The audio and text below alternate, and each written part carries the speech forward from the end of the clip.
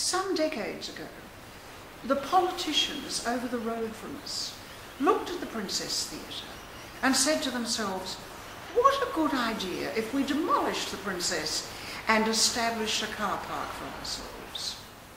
Through public pressure, the politicians didn't get their way, and this beautiful Princess Theatre still stands today for all of us to enjoy. My name is Wilma Farrow, and I'm the tour guide of the Princess Theatre. I have been conducting this tour for 11 years. As a teenager, I worked in a grocery store of a Saturday morning and I earned 8 shillings.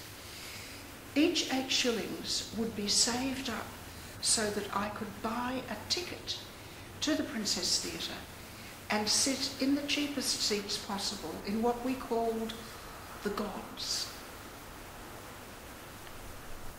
Coming to the Princess Theatre meant dressing up in our finest clothes, walking through the door and seeing the crystal chandelier sparkling and glittering. I was beside myself with excitement, and then I took my seat and waiting with anticipation for the curtain to rise. I have seen hundreds of performances, but my very favourite musical is Man of La Mancha. But I'll have to admit, I saw Fiddler on the Roof 7 times.